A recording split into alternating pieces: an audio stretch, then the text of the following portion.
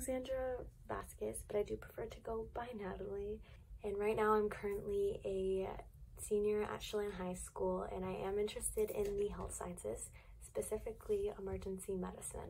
The lack of healthcare that my family and I received at a young age, and also being able to experience firsthand what residents or how residents in small pueblos in Mexico were really given zero access to healthcare it's really what's made me want to go into the health sciences.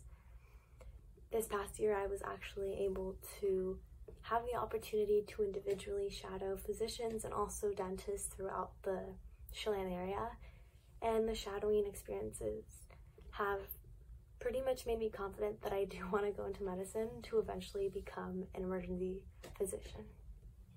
That's pretty much me.